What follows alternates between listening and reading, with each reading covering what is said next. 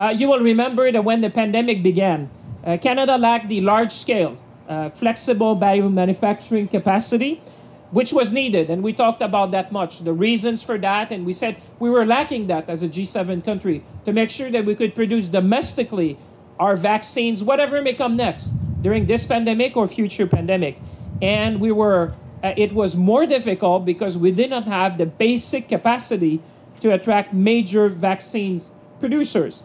That's why we took immediate action, and indeed, just days after the World Health Organization in March 11, 2020, declared a global pandemic, we were investing close to $1 billion to make sure that we could support and boosting our biomanufacturing capacity, because we understood that was key to provide more resilience and to support Canadian vaccine and research development across the country. We focus on short-term strategic actions, but I would say with the long-term vision to make sure that we would be more resilient to pandemics and be better prepared to face any future health emergency. And I think what we can say is that focus has brought us here today for this great announcement.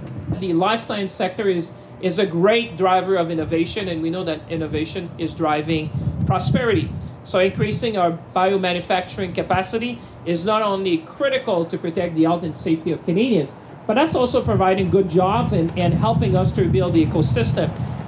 Canadians expect us to be prudent in being better prepared, onshoring domestic production as much as I can onshore in Canada to make sure we're resilient. We don't know exactly what the future may have in store for us, but one thing we know is to be more resilient.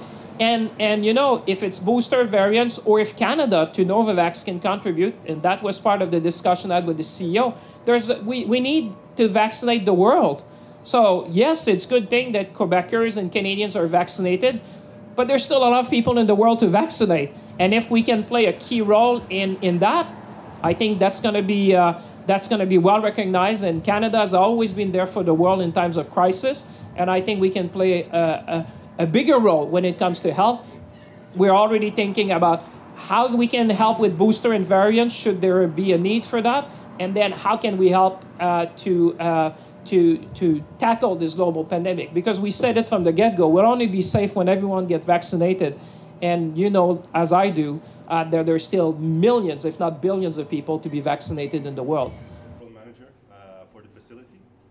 So welcome to the QC laboratory.